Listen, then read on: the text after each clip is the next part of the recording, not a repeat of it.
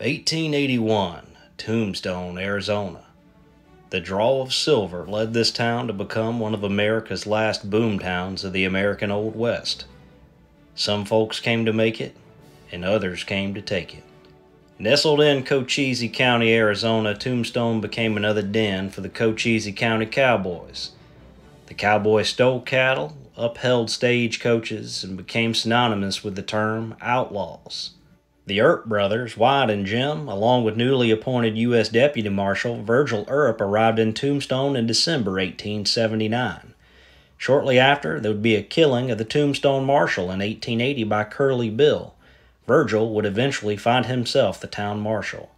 Tensions between the Earps and the Cowboys mounted as the town passed a law in April 1881 that prohibited anyone from carrying a deadly weapon in town. On October 26, 1881, at the OK Corral, Virgil Earp decided he would enforce that law. With reports of cowboys armed in town, Virgil, Wyatt, Morgan Earp, and Doc Holliday set up on Fremont Street. The Cowboys' continuing threats at the Earp posse consisted of Billy Claiborne, Wes Fuller, Frank and Tom McLaury, and Billy Clanton. Today we play the shootout at the OK Corral.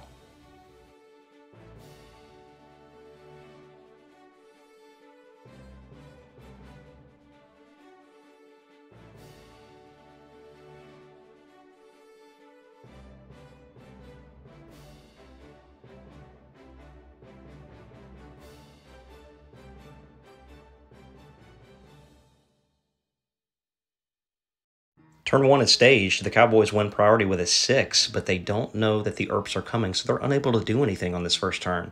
We go over to the Earps. We've got Doc Holliday and Morgan moving up one flank, while Wyatt and Virgil move up the other. Turn 2 goes to the Earps as a 6 beats a 2. Doc Holliday moves into position and aims his shotgun. Needs to pass a toughness test, but fails, aiming for Billy Claiborne. And next up, Morgan Earp is going to pop out as well. He will pass his toughness test and take a shot. He needs a 7 with his revolver due to a -1 of being nervous. That shot is going to miss. Wyatt Earp takes a flanking position on the other side of the building and takes a shot with his revolver, getting a +1 for his skill. And on a 5, he hits, and he hits Billy Claiborne in the chest. Over for the Cowboys, Billy Claiborne is going to charge into Morgan Earp after just taking that shot, and they are going to go into fisticuffs. Morgan Earp will take a snapshot and miss, and the two are going to get into hand-to-hand combat. With cards being drawn, the Queen beats the 10, and that will be 2 dice rolled out against Morgan Earp, and that is going to be 2 chest wounds, and he is going out of action for this game. Wes Fuller then makes a move to the horses, and Billy Clanton will take a shot at Doc Holliday. 2 shots with his revolver. One is going to hit, but it will have no effect. The other shot will miss. Ike Clanton then decides to take 2 shots with his revolver. We do get a snap reaction from Doc Holliday to move behind some cover. The shots go out. The first is going to hit Doc Holliday and knock him unconscious. The second shot is going to miss.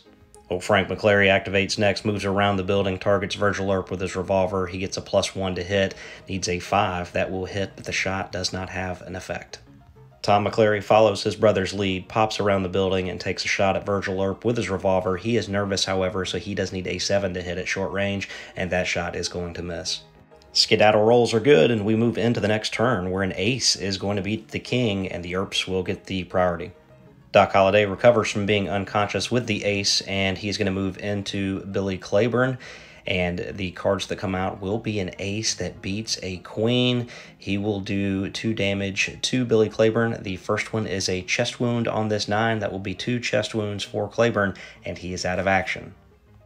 Wyatt Earp then moves into a better position behind the building, points his revolver at Frank McLaury, and takes a shot. Will need 7s due to cover, although he does get his modifying bonus. Still needs a 7. The first will miss. Going to use his reroll here. He gets one of these per game. The shot is going to hit, but it will not do any damage. Virgil Earp takes a similar approach, moving around to the side of the OK Corral, and he's going to fan-fire his revolver, taking all 6 of his shots into Tom McLaury, and these need 10s to hit as he is firing rapid fire, and they're all going to miss. Over for the Cowboys, Wes Fuller decides to mount a horse, and then Frank McClary will take shots into Wyatt Earp, and he's going to fire twice, and these will need sevens due to cover, and the first shot will miss, the second will hit, and it will hit Wyatt Earp in the leg.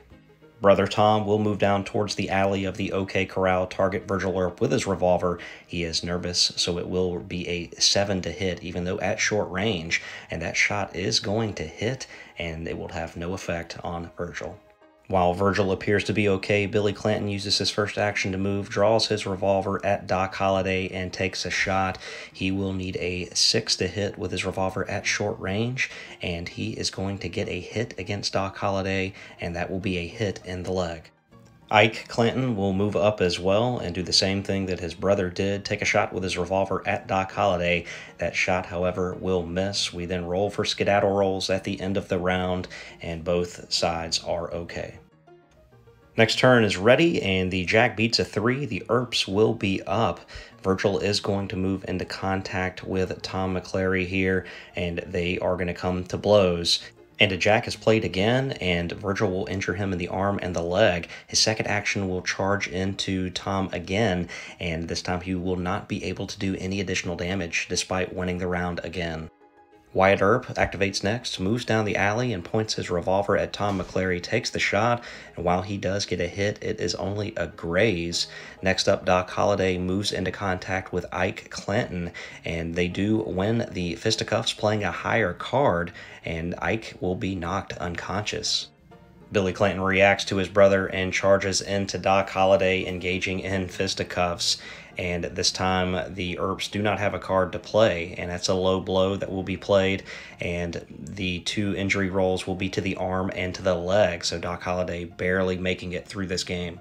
After pushing Doc Holliday back, he then snaps a shot with his revolver, and while hitting on a 6, the shot will just graze Doc Holliday. Back on the other side of the board, both Tom and Frank are going to fire the revolvers 2 times at Virgil Earp, while Tom misses twice and Frank hits once.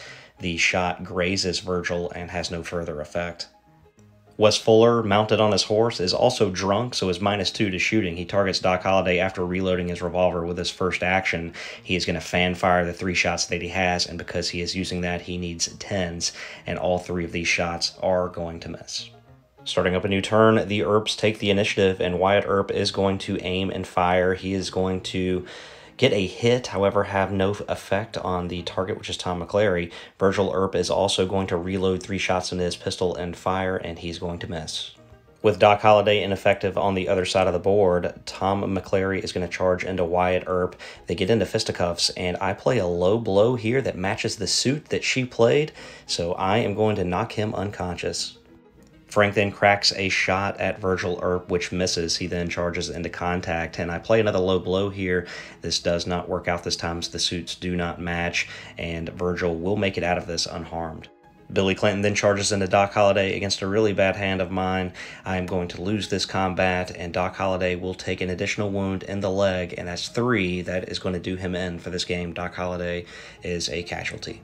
Wes Fuller then charges on his horse into Virgil Earp. We get into fisticuffs, and I actually win this battle and do 2 blows to him, knocking him unconscious.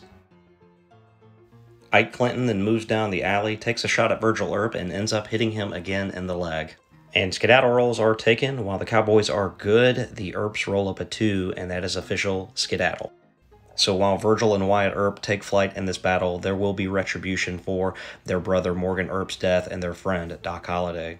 While in real life this event only lasted about 30 seconds, 30 shots were fired, and Ike Clanton would later file murder charges against the Earps, but they were found to be acting within the law.